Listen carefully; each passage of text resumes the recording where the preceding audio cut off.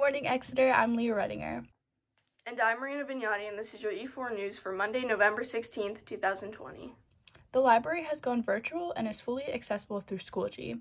Reach out to Mrs. G for the code to join the course. And now that we're back in hybrid, the physical library is open and ready to help staff and students with lessons and projects.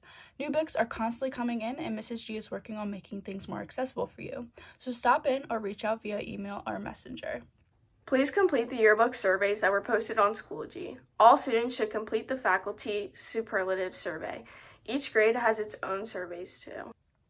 Senior pictures have been moved to February 2nd, 3rd, and 4th. Check the high school yearbook website for more information. Those are all the announcements for today. Today will be partly sunny with a high of 52 and a low of 33. Have a great day, Exeter.